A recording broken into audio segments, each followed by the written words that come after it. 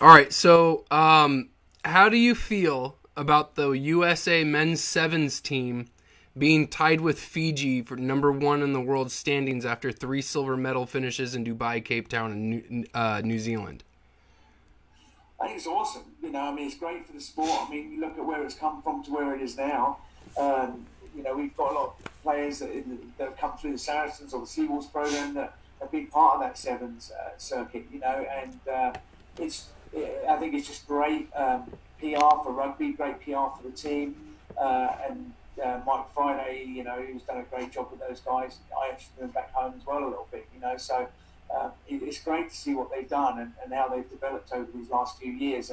Yeah, I think it's, like I say, it's just great for people to see that. It's a different style of rugby.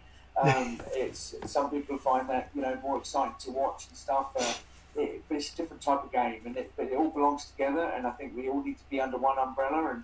And obviously it suits a certain body type, and some of our 15s guys aren't going to be playing sevens anytime soon. Right. So we want to make sure that but like I say, it's for everyone. And what they've done is show another type of athlete that can play that. certainly, the American athlete even can transition into sevens probably a little bit quicker than 15s.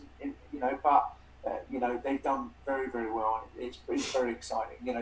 I've never in my wildest dreams when I was younger would I even dream that USA would be, linked to Fiji. Yeah. So, I mean, Fiji were always the team sevens. I loved sevens when I was a kid, and I used to love watching it.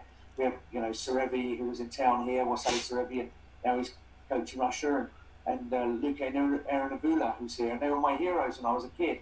You come to Seattle and play against them and play with them. Here in Seattle, it's pretty special.